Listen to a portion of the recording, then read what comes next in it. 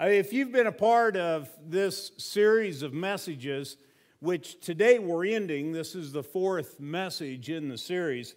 So if you've been a part of this series, then you know how bogus that video is in view of what's communicated there. In fact, you don't even need to be a part of this series if you have lived life as a believer in Christ. You know from personal firsthand experience that life will be filled with trials and hardships. They will come. And if you've put your nose in this book any at all and read what is contained in this book as well, you know it. So on multiple levels, you know how bogus that video is. One of the verses that I've used now multiple Sundays, I don't know if I've used it every Sunday, but I know I've used it at least in two of them, is something Jesus said that's recorded in John chapter 16, verse 33. This was toward the very tail end of his earthly life before his crucifixion. He made this comment to his disciples. He said, "Here on earth you will have many trials and sorrows." He stated it very matter-of-factly. There's not any wishy-washiness about it, like vagueness, like, well, I think you might, it's very possible. There's none of that. It's stated very matter-of-factly that while you're here on earth, you will have many, not just some, you will have many trials and sorrows. Now, we can deny that if we want to, but in so doing, we're living in some kind of an imaginary world. If that be the stance we decide to take. But here's the thing that's been floating around in my mind the last several days.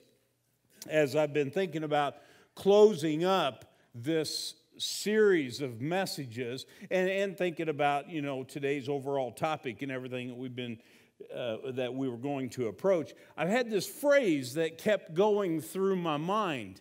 And here it is. And so I decided, let's just go ahead and make it the first main point in our message today. Experiencing adversity can be beneficial. Experiencing adversity can be beneficial. I want to encourage you just to let that kind of hover in your mind a little bit. Like I said, in my study this week, I kept being reminded of that. It seemed that no matter which way I tried to turn and I tried to study it maybe in a different angle or something like that, all roads kind of led back to this particular point. And so I quit fighting it and decided this is going to be the central point of what it is we're going to talk about today. Now, perhaps there was another component that was playing into all of this. I am going on about 10 days now of having some kind of dental issues going on here in my mouth. And so you guys know what dental pain can be like, I would imagine. I've never had a root canal before, but that is kind of being thrown around. But, about 10 days ago, as soon as it came up, I was absolutely miserable that day. And so I got into the doctor as soon as I could, and they did all the x-rays and probing and all this kind of stuff. And they said, no, it looks all fine. You don't have need of a root canal. And I'm like, well, it's not fine. There's something going on in there. And so he ended up referring me to a specialist. And, of course, the specialist is all booked up until now this Tuesday. So I've been living on a steady diet of pain pills for a few days now. So you take that for what it's worth in your note-taking there, Preacher was on drugs during this sermon. Yeah. So while I haven't had a full night's sleep in the last 10 days, and some would argue haven't had a clear head for those 10 days as well, this is the thing that I've kept being reminded of over this time, and especially during this week when I was preparing this message, is that very thought. Experiencing adversity can be beneficial. And so I wonder how many others in this room are being benefited right now, here recently. Anybody been in any fender benders? Have you had that benefit enter into your life? Any of you, had doctor's issues, appointments, and pains and aches? Anyone had a water heater go out recently? Or lost a job? There you go. There's a good benefit. How about that? How many have lost a job here recently? Yeah, I mean, you think of it from that perspective, and it almost sounds like it's kind of crazy talk. Experiencing adversity can be beneficial. It sounds kind of goofy. Some people may be thinking, well, Brad, I think those painkillers are killing off some brain cells along the way. And it's like, well, yeah, I mean, that's very possible. But at the same time, I still stand by that statement. And I believe it is true. And I believe it's true both on the basis of what the Bible teaches and on the basis of what I have experienced in my life. As I've spent some time this week reflecting on this. Remember this particular passage of Scripture? It's James chapter 1, verses 2, 3, and 4. And if I have referred to this passage in this series, I didn't go back in my notes and double check this, but if I have, it was only a passing reference. I haven't used this in any kind of a major way in this whole series. Here's what it says. Dear brothers and sisters, when troubles come your way, consider it an opportunity for great joy. For you know that when your faith is tested, your endurance has a chance to grow. So let it grow. For when your endurance is fully tested, you will be perfect and complete, needing nothing. James chapter 1, verses 2 through 4. That's coming from the New Living Translation. In some ways, it's remarkable that we haven't really spent much time on this passage of Scripture in this series in view of what it is that we've been talking about, because this passage does deserve some attention in view of our subject matter. What this passage is teaching us is that growth, character, and maturity develop in a person's life in the midst of times of testing. That's when stuff like that gets hammered out in a person's life. Character, maturity. I mean, you could interject the word Christ-likeness. I mean, that's when that kind of stuff gets developed, is in the middle of adversity, in the middle of trials. However, just a word of advice I would give you that in view of me saying this and the additional thoughts I'm getting ready to say, one thing I would give you by way of personal counsel is don't take this and go to someone who you know is really struggling in a major way right now and go up to them and say, you know what, I just want you to be aware that based on what the Bible says, I really do envy you right now. I envy you because of all this character and development and stuff like that that's going to happen in your life. I actually had that happen to me. Back in 1987, I had a couple that came to me, and it was in the middle of the worst of the whole ordeal as far as the battle with cancer that I had. It was in the middle of that time that I was bedridden, and they did. They basically just shared how they had been praying and they had thought of this particular verse and everything, and they just wanted me to know.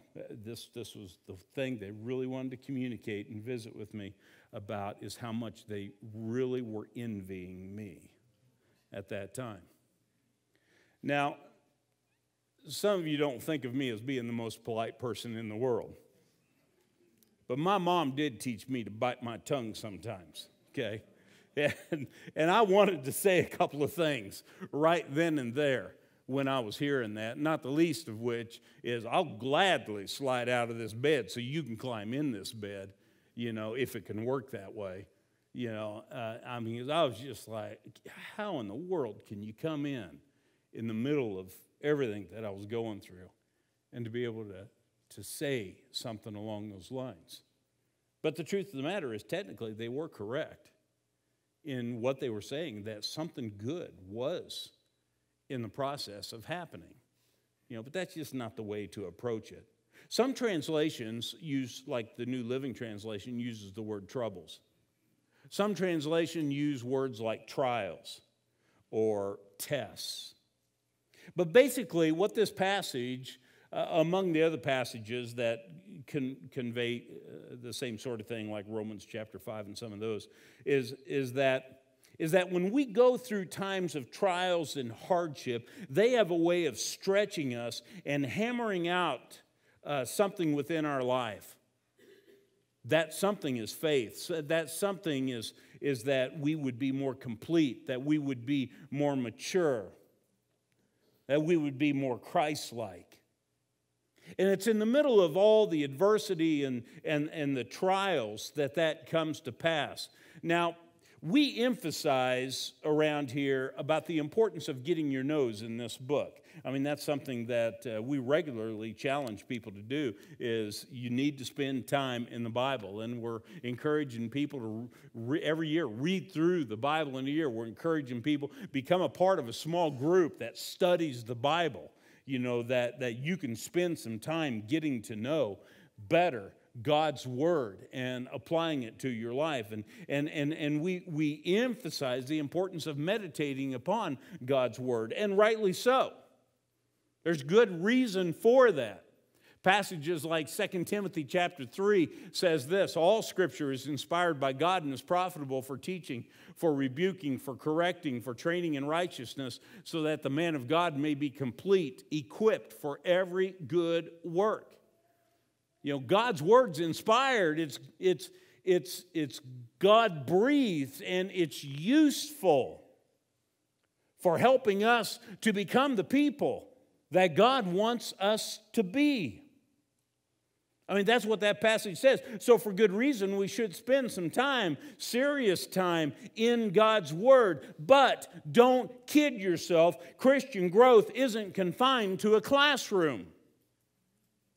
And if you're operating on that notion, thinking that simply by being a part of a small group, simply by coming on Sunday morning and hearing, some of Brad's short sermons, if you're operating on the assumption that doing stuff like that is going to help you to really grow as a Christian, then you're really not seeing the big picture in this. Christian growth is not confined to a classroom. I've lost track of the number of times that I've told people that the period of time that I felt like I, in hindsight, grew more spiritually than in any other time or period of time in my life was not when I was sitting in a chair like the one that you're sitting in right now, or was not when I was sitting in a classroom chair in Bible college, but rather it was when I was laying flat in bed.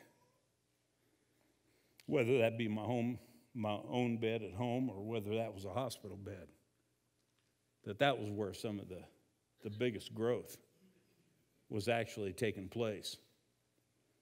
During those 2 years, there were some things that were happening that possibly would have never happened in a classroom.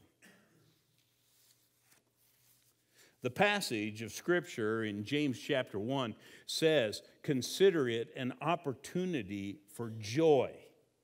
Specifically uses that phrase. Now, just by way of clarification, I do want to say that's not because it's fun. That's not why James was saying what he was saying there. Consider an opportunity for great joy, because you're going to have a blast going through this. That is not a proper way to interpret this passage of Scripture, because trials and hardships and stuff like that, they're not fun. As a matter of fact, they're hard. They can be very hard. Now, I'm not a person that generally gravitates toward watching musicals, okay? It's just not in my DNA, apparently. And I'm talking about movies and stuff like that are musicals. But I did just watch a musical 2 nights ago. It was Friday evening. You heard the one that's out, Into the Woods. I saw where they take a bunch of fairy tales and they weave it all together, and it's a musical. And and it wasn't because I'd been dying to see that, but it was because Colette reminded me, this is Mother's Day weekend. So I was like, okay, all right, let's watch it. So we did. I've probably seen 3 or 4 musicals in my life, maybe more than that, but at least I can think of 3 or 4. Most of them I've intentionally blocked out of my mind. But I can hands down, I remember the one I liked the most. And this wasn't too long after we had gotten married. It probably was early 80s. We went to Wichita to visit Colette's grandmother, and while we were there for the weekend, we were in Bible college during that time. We went to the movie and we watched Fiddler on the Roof. You ever seen that? And the storyline on that, I thought was a great storyline and had elements of how the Jewish people have battled adversity throughout history and but yet also the immediate theme of that particular movie is about a Jewish man, Tevye, who's attempting to hold on to traditions in the middle of a changing world. And it's a real struggle to do that. And he's got a family filled with daughters. And at one point in the movie, he's really groaning, and he talks to God spontaneously. He just talks to God throughout the movie. And one particular time, he's kind of complaining a little bit because of all the hardship that the Jewish people have experienced down through the years. And I believe the classic line, when I think of that movie, the line that stands out above everything else is the line that's stated at that time. So we got a little clip here I want you to see. Personally, I don't know why there has to be this trouble between people, but I thought I should tell you. Thank you, Your Honor. You're a good man. If I may say so. It's too bad you're not a Jew. That's what I like about you, Tevye. You're always joking.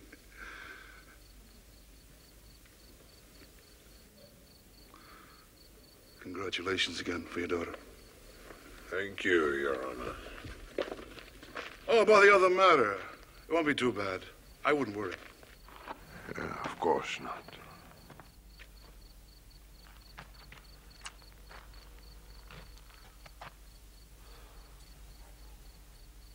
Dear God, did you have to send me news like that today of all days? I know we are the chosen people. But once in a while, can't you choose someone else?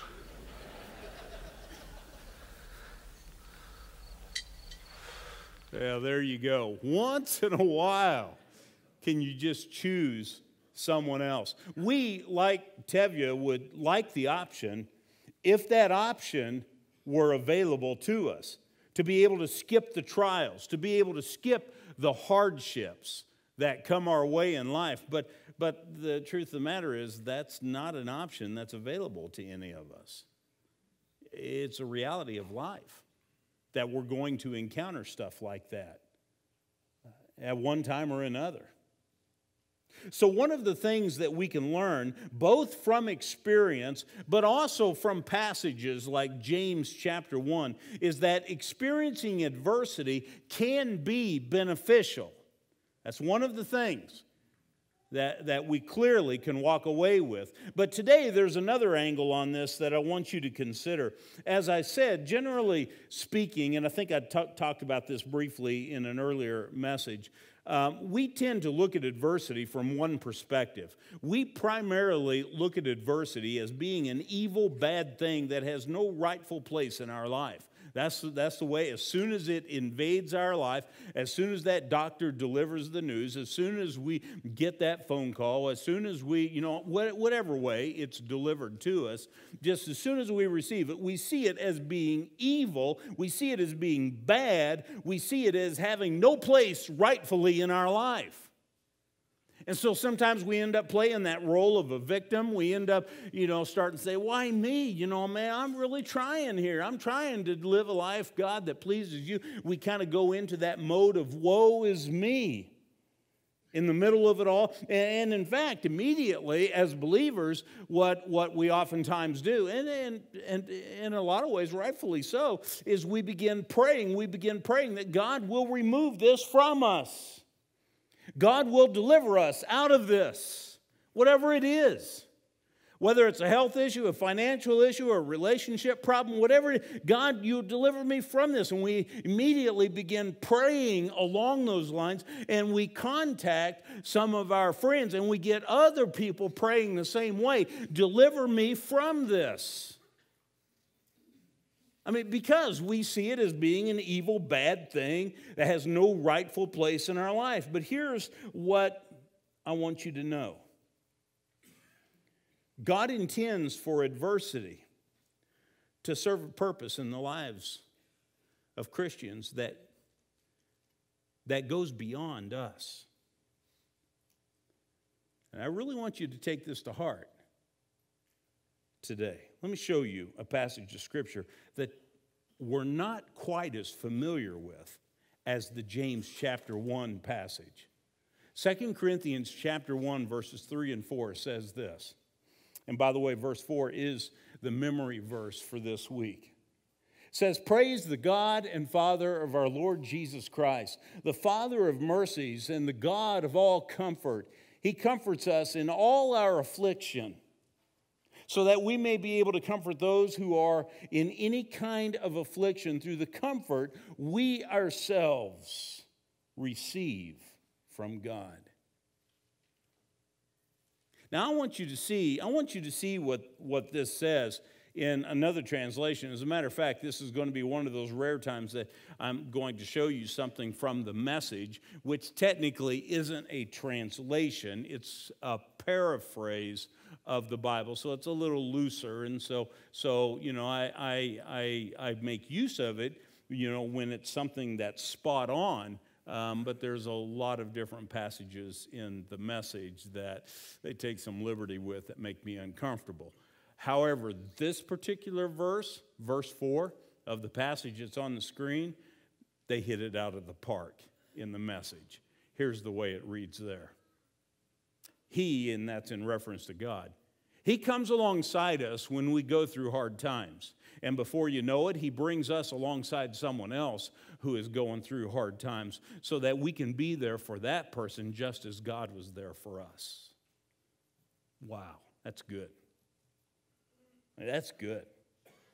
What it's saying there. How cool is that?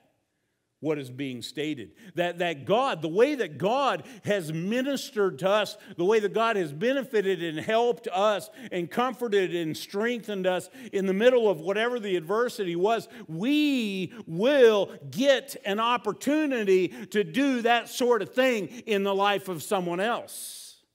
Now, as a result of our experience and what we've just now gone through. That's basically what this passage is saying. God helps us so that we can help others. Friends, I want you to understand this. God does not comfort us to make us comfortable. For some reason, that's almost like an unspoken understanding that we function with sometimes. And I don't agree with that. I don't think it has a biblical basis to it. God does not comfort us to make us comfortable. He comforts us so we can comfort others. That's why He comforts us. That's why He reaches into our life and He brings that blessing, that healing, so that we will be able to turn around and we'll be able to do that with others. When you go through hurt, God enables you to identify with someone else who one day will have a similar hurt to whatever it is that you are going through at this present time. In a sense, it's the whole theory that's behind support groups. I mean, if you think about it, it really is. Support groups isn't something that someone invented in the 20th or 19th century or something like that. It was kind of God's idea from the beginning. That's what he's talking about in this passage of Scripture. I mean, let's break it down and let's look at it closely. No one understands the struggles of alcohol addiction like who? An alcoholic. That's part of the point that's being made here. No one understands the agony of divorce as much as someone who has been divorced, been through that. No one fully knows the pain and the dark place that depression can take you as much as someone who has been depressed. I'm not saying that, well, I've never been depressed or I've never been divorced, so I can't help people like that. I'm hands off. I'm not saying that that's to be the attitude that any of us have. I'm just saying that people that have been depressed, people that have been divorced, they are people that are capable of ministering on a level that goes beyond what some of the others of us can do. No one grasps the struggle that is associated with battling cancer as much as someone who sat in that doctor's office and had the doctor break that news to them that they've got cancer. No one knows the level of pain that a parent goes through, a mother goes through, a father goes through when they lose a little child. No one knows that pain as much as someone who's lost a little child. No one knows how quickly all your hopes and just excitement and anticipation, how quickly that can be shattered in a miscarriage as much as someone who's had a miscarriage. No one knows the level of which it can really be a battle. It can be a struggle to walk in one day out of the blue and to be given your walk-in papers at work and told, yeah, we're downsizing or whatever spin they put on it. You don't have a job anymore. Collect your stuff and go home. And that panic of how do I make ends meet? How do I pay the bills? Because those are going to keep coming. Nobody knows what all goes through a person's mind as much, who's going through that, as much as the person who's been through that. That's what I'm saying. God allows us to suffer so we are able to comfort others who go through similar experiences. If you grasp that, you accept that, you internalize that, I mean, all of a sudden, you're going to start looking at adversity in a very different way than you did before as a believer. All of a sudden now, you're going to, the questions of why, all of a sudden now you're going to see there actually is some purpose behind what is happening and how God wants to use this. Hardships equip us to comfort others. I guess you could say God is in the business of developing comforters. And that's what he's doing. And right now in this room, there are some of you that God's working overtime with in helping you to become a comforter. Helping you to be in a place where you will be able to reach into someone's life and you'll be able to minister to them on a level that you would have never been able to before. That goes a long way in understanding why God doesn't just deliver us from adversity. Instead, he delivers us through it. That goes a long way in understanding that better. Because there's something else that God is trying to accomplish in our lives. Our ushers are going to be getting up at this time and preparing for our time of communion. And while they are, what I want to encourage you to do today is I want you just to spend a little time and reflect. In what way is God working in your life right now?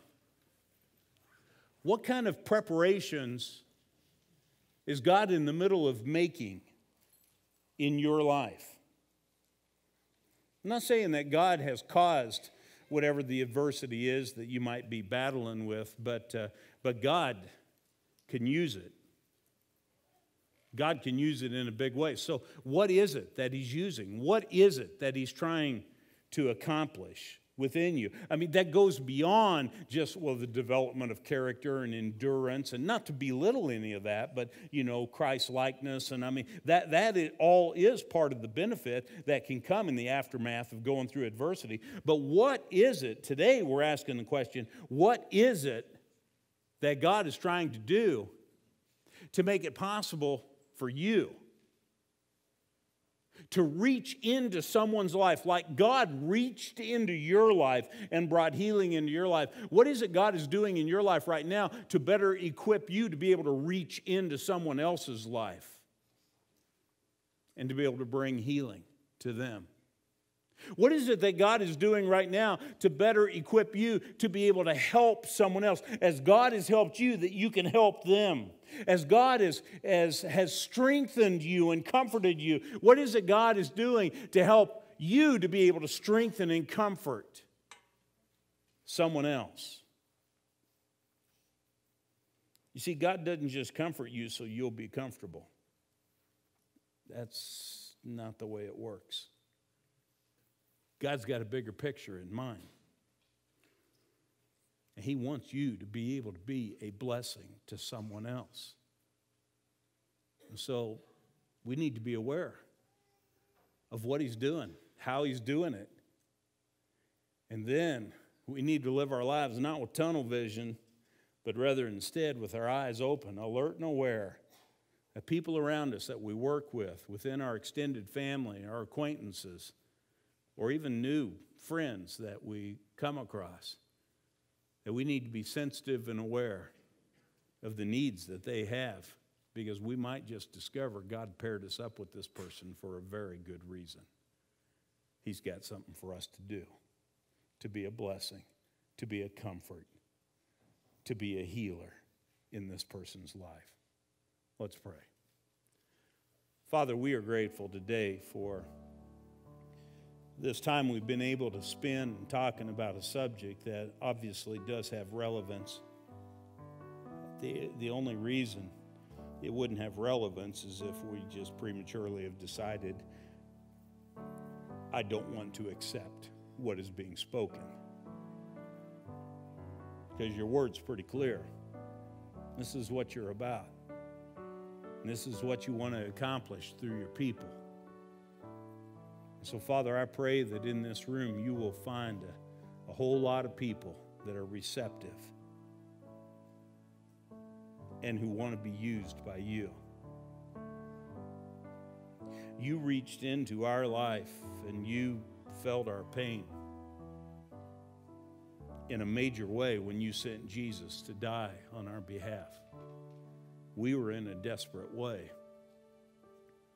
but you did the unthinkable. And you not only shared in our pain, you took our pain. And Father, might we always reflect on that and allow that to be a big part of the inspiration that launches us forward in reaching into the lives of others and being able to help them in ways that we have been helped. And being able to comfort and strengthen them. Sometimes just by holding their hand, sometimes by crying with them, sometimes by being able to share insight into part of what got us through the thick of it all. Father, we want to be people in your service. And we want to be that way because it's the least we can do in view of all that you have done and continue to do in our lives.